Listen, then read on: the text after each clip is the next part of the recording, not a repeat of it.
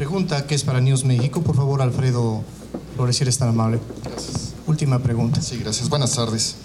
Dos preguntas rápidas. ¿Qué tanto le afecta la integración de América Latina, hablando en términos de integración económica?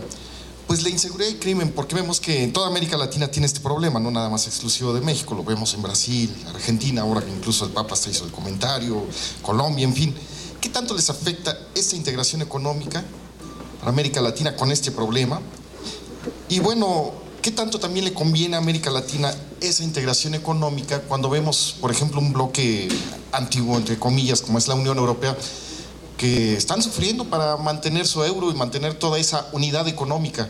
¿Vale la pena que América Latina sea una integración económica como la que tiene, por ejemplo, México con América del Norte? Gracias. Que me quiera contestar los dos, o los dos, y me dan sus versiones, por favor. Creo que tenemos a los expertos aquí en la Secretaría de Economía y voy a pedirle al secretario que conteste. Desde un punto de vista regional, la integración es importante siempre que sea una integración práctica, que genere beneficios a los países de la región, y creo que en eso está cimentada la iniciativa de Alianza Pacífico, de la cual el secretario puede profundizar un poco más. Pero cuando vemos la integración en términos de conectividad, en términos de intercambio comercial, creemos que hay un espacio muy grande por conquistar. No son caminos fáciles.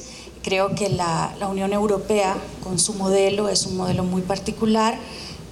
No, en lo personal, pienso que las condiciones en América Latina están más dadas a buscar un tipo de integración mucho más práctica. Secretario. Sí, bueno, yo creo que Marisol ha tocado todos los puntos importantes. Primero, el modelo de integración europea es un modelo que tiene casi 60 años de estarse gestando. Ha sido un modelo que ha ido pasando por etapas y procesos. O sea, primero fue una unión aduanera, después avanzó en términos de integración hasta adoptar una moneda común, una zona de libre comercio, y esas etapas fueron consolidándose incluso hasta el punto donde comparten otro tipo de políticas unidas en materia de defensa, en materia ambiental. Yo creo que en el caso de las Américas, empezando por el modelo que México inició con el Tratado de Libre Comercio de América del Norte, pues básicamente está orientado a hacer eso, a hacer una zona de libre comercio con integración productiva, con facilitación en materia de integración que permita mejorar la competitividad de la región. Ese es el modelo que creo que tiene mayor viabilidad en la integración latinoamericana, porque nos ayuda a mejorar las condiciones de competitividad, de conectividad, de facilitación de fronteras, para justamente aprovechar nuestras ventajas comparativas. O sea, tenemos un largo recorrido que todavía por delante para lograr estos objetivos tan prácticos y tan inmediatamente benéficos para la región.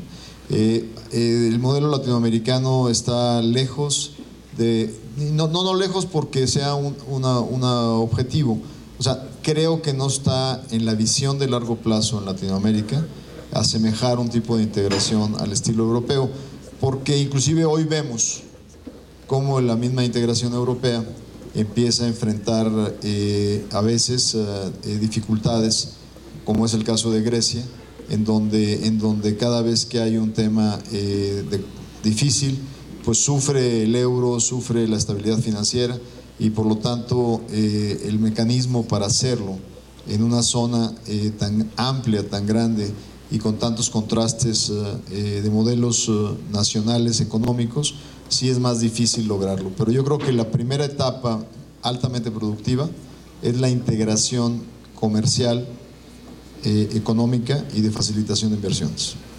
La pregunta que quedó al aire que no me contestaron era: ¿el crimen organizado está globalizado? Es una realidad de México, Colombia, Argentina, Brasil, sigue la línea de los Andes hasta la Sierra Madre mexicana. ¿Qué tanto frena el crecimiento económico esta situación? ¿Qué tanto impide que se haga esa integración económica de la que estamos hablando? Es un problema que atraviesa América Latina y que tiene raíces bastante profundas, manifestaciones muy diversas, muy complejas, y que por tanto requiere requiere también de respuestas innovadoras que respondan a esta complejidad, que pueda integrar a gobiernos, a las comunidades, al uso de tecnología para poder prevenir el crimen y poderlo también abordar desde una perspectiva de la sanción y también de la reinserción de personas que buscan regresar a espacios productivos. Son temas muy complejos, tienen un costo real para los empresarios. Hay zonas que están más bien aisladas, creo que está claro que son zonas que se protegen, donde hay una intervención de las participaciones privadas, con un costo, como decía, que se incrementa, sobre todo seguridad privada, que tiene un costo alto, pero también un costo de reputación en los países. Creo que es un tema que se está evaluando por los gobiernos, que preocupa a las sociedades y que, repito, requiere de una acción integral para poderse abordar. Sí, porque el crimen es muy poderoso. Por ejemplo, Chile, que era uno de los países que más usaba, pues está tranquilo, parece que no empieza a penetrar.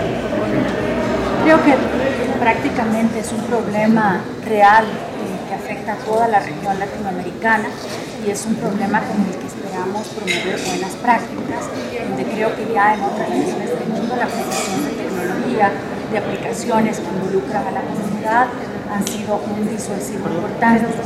Es un tema que está en nuestra agenda y en la que buscamos que se puedan conocer buenas prácticas y soluciones innovadoras.